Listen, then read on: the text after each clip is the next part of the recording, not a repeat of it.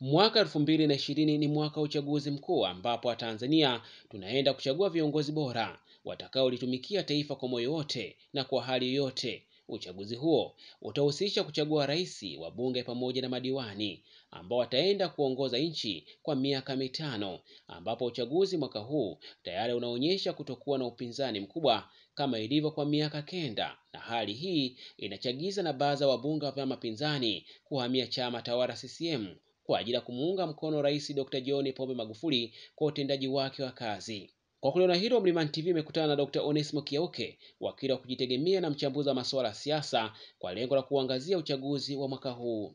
Sasa tukija mwaka 2015 ushindani ulikuwa mkubwa, lakini kwa maoni yangu Rais Magufuli alivyoingia madarakani kuna mambo mengi ambayo yanaonekana ameyafanya. Kwa mfano, katika maeneo ya kupambana na rushwa tumeona mapambano yamekuwa makubwa, na kulikuwa na wafanyakazi hewa, kama unakumbuka alivyoingia tu kwa na wafanyakazi hewa zaidi ya 30,000 ambao walikuwa na gharimu fedha nyingi, na tunaona ameimarisha sana hata taasisi ya kupambana na rushwa na kuondoa watendaji ambao walikuwa na mashaka. Tumeona pia katika sekta ya afya amejitahidi, kwa sababu kumekuwa na uwekezaji mkubwa katika sekta ya afya. Kuna vituo vingi vya afya vimejengwa nchi nzima. Tukiangalia swala la elimu, amejitahidi kwa sababu kuna elimu ya bure, na kuna wanafunzi wengi sana kuna watoto wengi sana walikuwa nakosa elimu, lakini sasa wana fursa ya kupata elimu.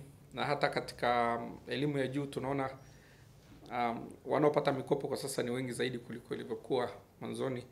Tumeona hata katika sekta ya ujenzi, tumeona ndege mpya zimenunuliwa, tunaona madaraja yanajengwa, na sekta ya umeme pia kuna mradi mkubwa Stigler's Gorge ambao unaendelea, pamoja na reli ya kisasa. Kuna mambo mengi ambayo unaweza ukaangalia kabisa ukaona kweli kuna mambo yamefanyika. Umeme vijijini, vijiji vingi sana vimepata umeme. Na kwa upande mwingine, Dr. Onesmo Kiauke ameuangazia uchaguzi mkuu wa Burundi, ambapo Jenerali Evariste Ndayishimiye kutoka chama tawala cha CNDD-FDD ametangaza kuwa rais wa taifa hilo, akiwashinda Agathon Rwasa wa CNL, Dieudonne Nahimana ambaye alikuwa ni mgombea huru kwa 68.72% za kura. Kwanza ikumbuke kwamba rais anayemaliza muda wake inaonekana kwamba alikuwa bado anataka kuendelea kugombea Nkurunziza, na kutokana na shinikizo kubwa la ndani na nje akaamua sasa kumtafuta mtu ambaye atamrithi. Ndio huyo aliyetangazwa Ndayishimiye. Kwa taarifa ambazo tunasikia kwenye vyombo vya habari ni kwamba upinzani ni kama haujapewa nafasi ya kutosha, kwa sababu walikuwa na waruhusi kufanya mikutano kama wanavyotaka, na mikutano yao mingi ilikuwa inavurugwa na jeshi la polisi, na chama tawala kilipata nafasi kubwa zaidi ya kufanya kampeni na vitu kama hivyo. Kwa hiyo ni uchaguzi ambao inaonekana ulikuwa na matatizo kuanzia wakati wa kampeni. Alafu wakati wa kupiga kura ulipofika, serikali ikawazuia waangalizi wa kimataifa.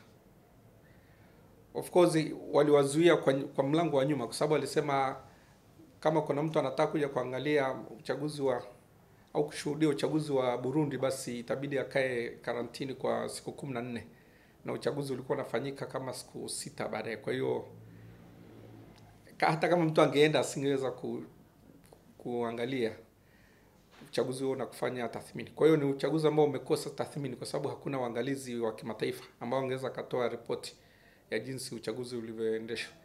Na pia mitandao yote ilizimwa kabla uchaguzi, na nafikiri kama wiki moja. Kwa hiyo hata kama kulikuwa na malalamiko kwenye vituo kadhaa, au katika maeneo kadhaa ilikuwa ngumu kuyafikisha mahali panapotakiwa kwa sababu internet ilizimwa, yani nchi nzima, kwa kukawa hakuna mawasiliano. Kwa hiyo ni uchaguzi ambao kwa sababu sina tathmini, kwa sababu hakuna ripoti yote ya chombo huru ambacho kingeweza kusema ni huru na haki au sio huru na haki, lakini kwa kuangalia tu kwa jicho la nje inaonekana kama ni uchaguzi ambao kidogo una utata.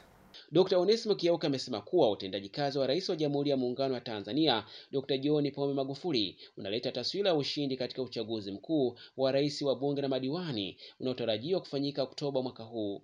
Akrim Kumbata, Mlimani TV, elimu kwanza.